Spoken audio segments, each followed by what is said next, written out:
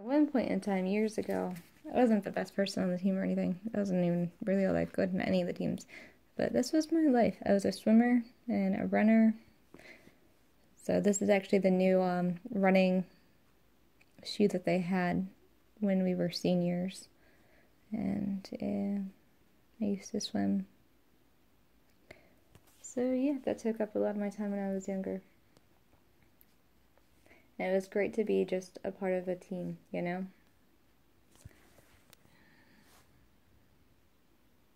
I think I'm actually going to give this away though. I don't know if I'm going to sell it or what. I have 2 piles right now, 2 piles of stuff I want to get rid of. I kind of just want to get rid of everything because I want to be able to pick up and move easily.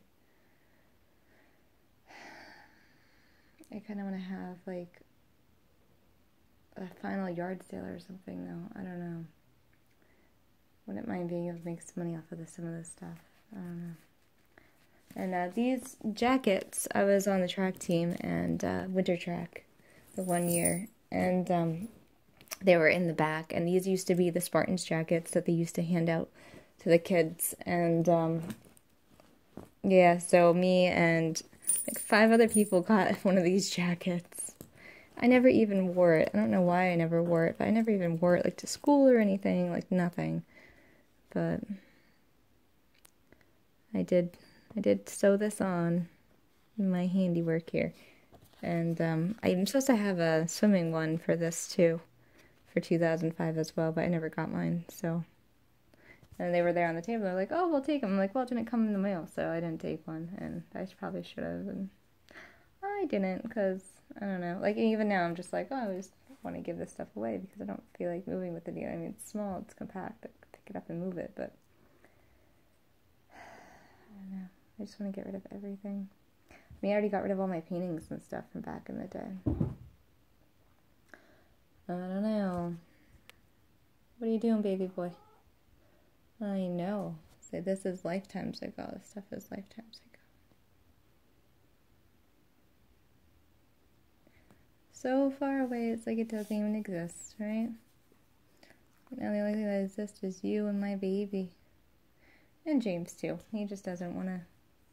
And according to him, he's not bored with us. He's just stressed with work. So we talked about it the other day on the way home. And he's like, well, it's not that I'm bored with you. I'm just stressed. You don't understand what it's like working all the time. And I have 36 hours until I have to go back into work. And, you know, so he's like, I'm just stressed. So apparently he's just stressed out from working all the time. And, you know, he just doesn't. Oh, this is cereal, baby. Don't do that.